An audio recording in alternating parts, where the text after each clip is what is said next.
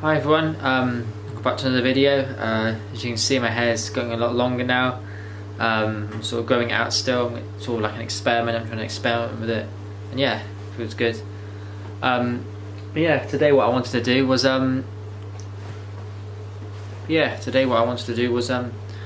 review of Avatar, which I saw recently. I'm actually going to see a second time today. I think it's so good. I saw the first Avatar, I did a review of that. And yeah, just the Avatar movie, they're just incredible, they're just so good. It's breathtaking to see like kind of Etiri's eyes, you know, the that Zoe Saldana's character, her massive eyes, it just mesmerises me how amazing, it's almost like it takes my breath away. I was quite emotional watching them as well.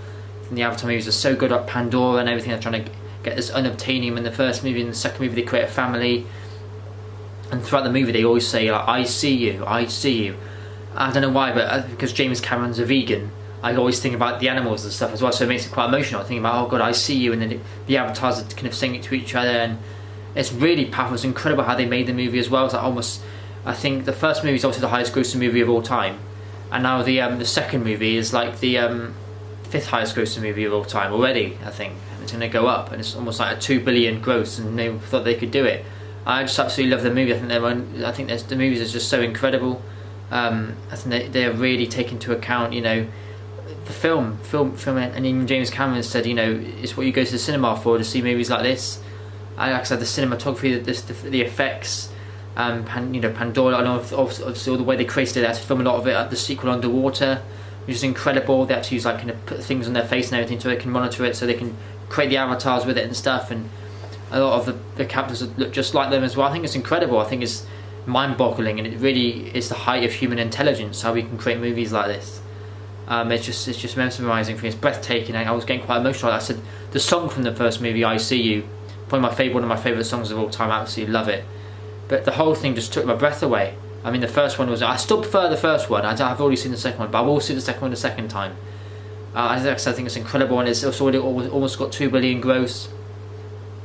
So the first one's the highest grossing movie of all time, with 2.9 billion. The second one is almost there. It's at I think it's at 1.95 billion now, and it's about to overtake it.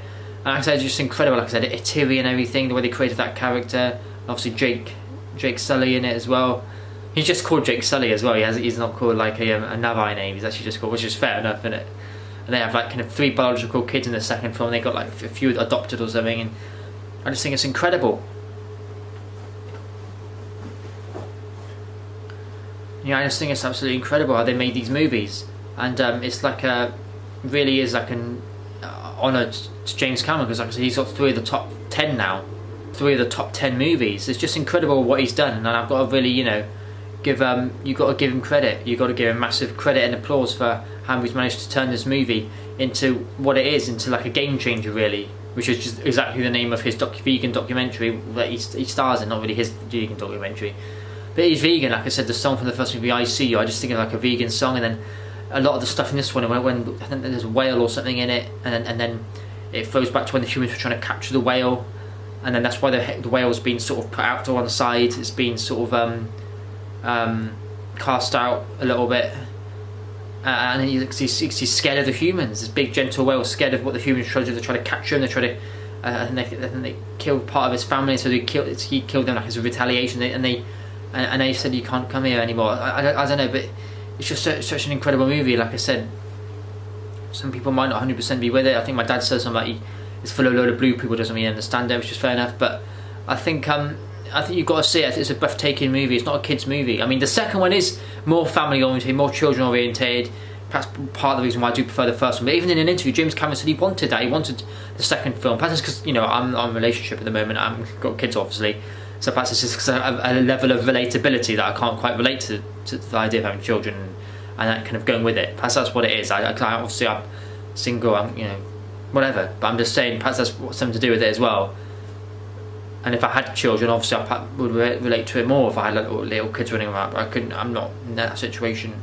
Obviously, I 100% want to have children, but yeah. Anyway, that's beside the point. I don't know what I'm talking about that now. But I'm just saying that's why I probably prefer the first one. But the second one is really good. Oh my god, it's really, really, really good. I think it's just incredible. The music, they kept a lot of the soundtrack as well from the first movie. The kind of Like yeah, the soundtrack from the first movie, a lot of the regular music, they put it in the second one, and it's just incredible. Wow, what a movie! And I hope it does really well. Like I said, the first one is 2.9 billion, highest grossing of all time. So glad it overtook Avengers Endgame. I never knew Avengers Endgame initially became the highest grossing movie. Then Avatar got re-released. I never knew that. And now, just like I said, Avatar's just so good. I think I did a review of this a few months ago when I had a short hair and I had a bit of a beard and I had my blue t-shirt on. I wasn't wearing the blue t-shirt today, but I can't remember. I just think the blue t-shirt. I mean, it looks alright, but I don't want to wear the blue t-shirt. This looks smarter on me, I think. Probably, I don't know, but yeah. Avatar's just such an incredible movie. It's just so good, and I really highly recommend seeing it. It is over 3 hours long. I would highly recommend seeing it because it's just it's a one of a kind movie, and it cost almost $500 million to make. And it's 13 years in the making. When the first one came out, I was 13, and now I'm 26. And like I said, it takes your mind away. It's breathtaking seeing Etiri's big eyes, even in the trailer. I mean, I said last time, Etiri's got such big eyes, and they make take your breath away. Seeing her eyes, I mean, I see, you know, I don't know really, but they just take your breath away. The CGI, and there's actually a scene in the second Avatar where there's a scene in it where you see, I think one of the girls, Kiri, I think, who's played by Sigourney Weaver, one of the daughters of Jake Sully and Etiri. There's a bit where she's in the water looking at the sand, and then the camera quickly. It doesn't last so long. I kind of wish they would focus on it more because it was such an incredible view. Where it focuses on her face, and her face looks incredible. Like the effects look unbelievable, and yeah. And there's another thing I would say. I'm not trying to criticise it. I'm just saying that all the scenes underwater were really good. They were breathtaking and incredible. I'm just saying it looks slightly foggy and misty to me. I thought the avatars looked clearer when they were out of the water. I suppose that would be realistic though. You can imagine filming underwater. Realistically, it would look more more clear out of the water anyway. I'm just saying, yeah, I'm just saying, I think when they were filming it, yeah, I don't know if perhaps they should have realised, but they should have quit because it was a little bit foggy looking at it in the water because it was meant to be anyway because it was underwater. I'm just saying, I don't know, whatever. But yeah, it was a really good movie. It's breathtaking. It's probably going to be the highest grossing movie, maybe in the top 3 or 4. But yeah, like I said, I'd highly recommend seeing it. It's just such a good movie. And it took my breath away. It took my breath away when I saw it the first time. I remember seeing it in the old St John's in Marlborough. Not the old St John's, the new St John's. The new St John's opened in March 2010, and I was in year 9 then. And then I saw it probably a few months after, maybe mid 2010 when I was still in year 9, or maybe towards the end of 2010 when I was in year 11. Or year 10, I don't know, I'm getting confused. I think I was, yeah, whatever. But either way, I saw it when I was in the new St John's Theatre on the Hill. I remember watching it then. It was around 20, I think it might have been late 2010. If it was late 2010, I would have been in year 9. Would I? Year 10. For God's sake. I would have been in year 10. So yeah, yeah, it was an incredible movie. And yeah, highly recommend seeing it. What a movie. Just, you know, take your partner with you, take your girlfriend, your boyfriend, take your family with you. Yeah, that's it. And yes, watch the movie, and yeah, it's such a good movie. So yeah, I would highly recommend seeing it. And yeah, it will take your breath away. You might get emotional. The CGI, the effects will just—it's mind-boggling. It doesn't compare to any other film. You've got to give credit to James Cameron. That's why I hope the Avatar. I think the first Avatar is probably my favourite movie of all time. I'll probably say it is. The first Avatar is probably my favourite movie of all time. The second one, I'm not sure. I mean, I love the movie. Perhaps it was probably 100% top 10. It has to be. That's why I'm seeing it again. I want to see it again because when I saw it the first time, I was taken aback. I wasn't expecting. I didn't really see the trailers. I wasn't expecting it to be so family orientated. I was like a bit taken aback by bloody all these sort of children and everything. I thought, oh, I can't really relate to that. I mean, it's like I'm not, you know, I don't have kids. It's kind of hard to relate to. That's the thing. I found the first one more able to relate to.